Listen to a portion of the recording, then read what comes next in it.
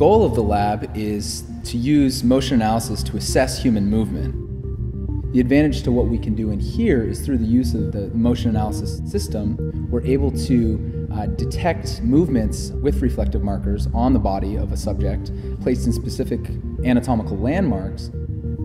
Concussion is a complex pathophysiological condition that results from a high level of force imparted to the brain.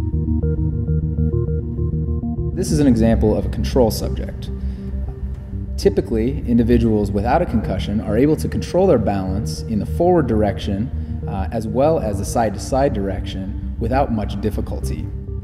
So with a control subject, we would typically expect to see that they walk in a more straight pattern and sway less side to side than somebody with a concussion.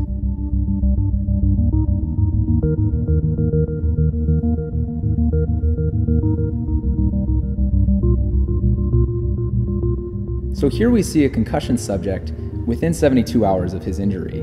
And one of the results that we can see through this video is that he's moving a lot more side to side, just trying to complete a simple walking task. At the same time, he's also decreasing how fast he's walking in the forward direction. So we're looking at movement in two different planes of movement, the forward direction as well as the side-to-side movement. Additionally, we also have looked at how fast they're moving in the forward direction, average walking speed, and we see that individuals with concussion take more time to complete this one trial than somebody that's healthy, because they're able to walk at a faster rate and control their momentum in the forward direction in a better way than a concussion subject.